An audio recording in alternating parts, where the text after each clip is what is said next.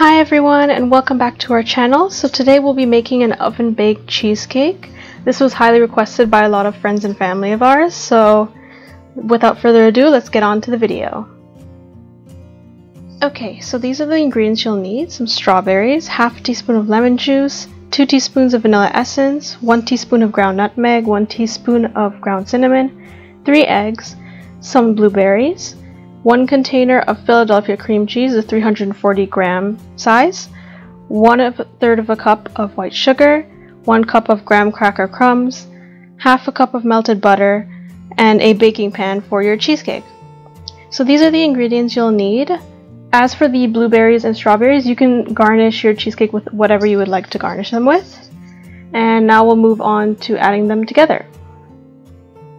So first we're starting off by making the graham cracker crust of the cheesecake. So first we're going to take our graham cracker crumbs and add them to a bowl.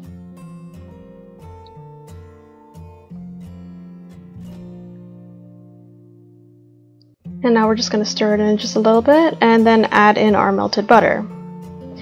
And now we're going to stir this until it becomes somewhat of a paste.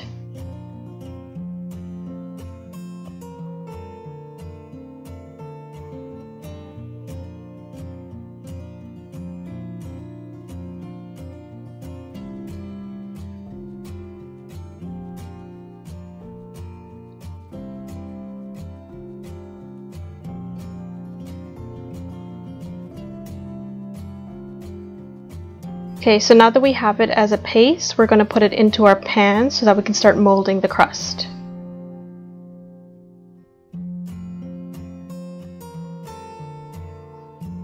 So just lightly take a spatula or a spoon to flatten out the crust. Just flatten it out to the edges of your pan. It depends on what type of pan you have. Usually this is a lot easier with a round pan, but you can also do it with a square pan. And just flatten them out all the way to the edge. And be sure that you don't have any holes in the crust, because if there are any holes, then the paste would leak through.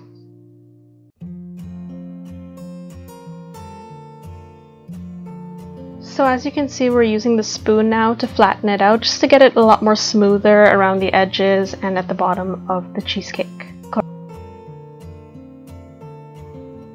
Okay, so now that the crust is flattened out to the consistency that we wanted, we're going to put it in the oven for about 3 to 5 minutes and at a heat of 375 degrees Fahrenheit.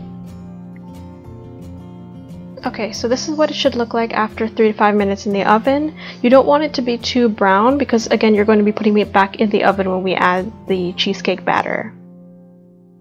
So now we're going to be adding the cheesecake batter ingredients together. So first we're going to start off with our 3 eggs.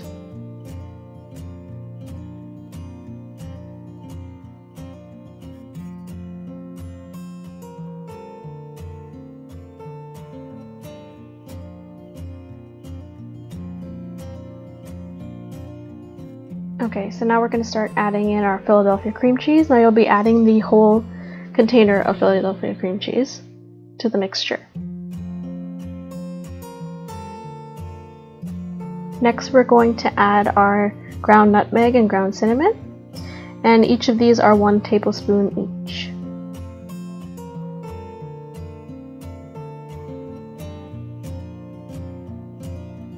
Then we also added our white sugar,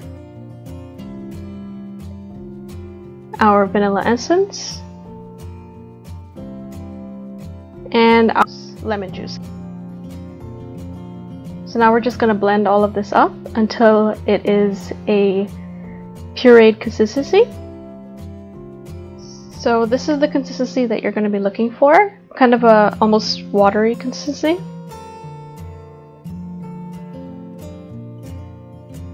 So now we're putting the batter inside of the crust. So you're just going to do it in a circular motion around the crust until you get to the middle, just so that it has an even distribution of the batter around the crust.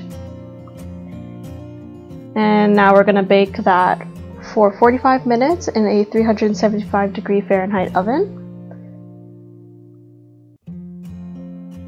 Okay, so while the cheesecake is sitting in the oven, you can start working on your garnishing. So for the strawberries, we decided to cut them into slices and garnish them on top like a flower.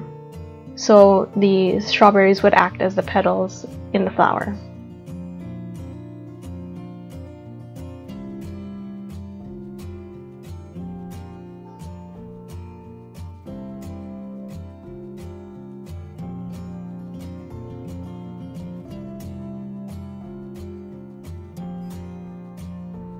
Okay, so now it's about time to check on your cheesecake, so don't be alarmed if you see it has risen a bit. It's actually supposed to do that. So first we're just going to check to see if it's finished, so we inserted a toothpick in to see if any liquid or anything came out in the center, and nothing came out, so that means it's completely cooked. So now we're just going to pop this into the fridge for it to cool just a bit, and you will see that the part that's risen up will actually flatten down and look like a normal cheesecake.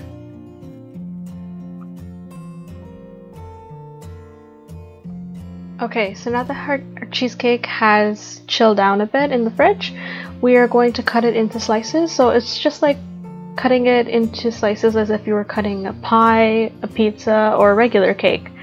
So just cut it into how many slices you want, especially how you're going to serve it, or for how many people that you're serving.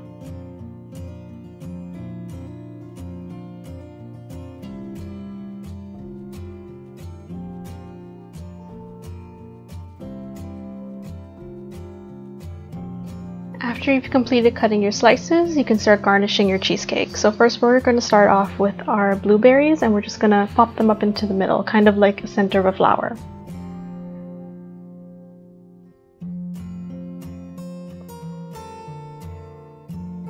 And now we're going to add the strawberries that we pre-cut, and we're going to add them around in a circle so that they start to look like a flower.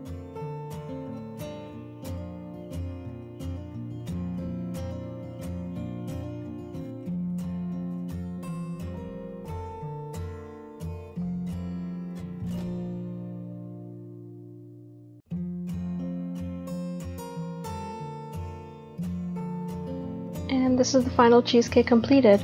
So I hope you guys enjoyed this video. If you did, please leave a like and comment below your favorite recipes for cheesecake. Let us know on our Instagram page if you tried out the recipe and how it went.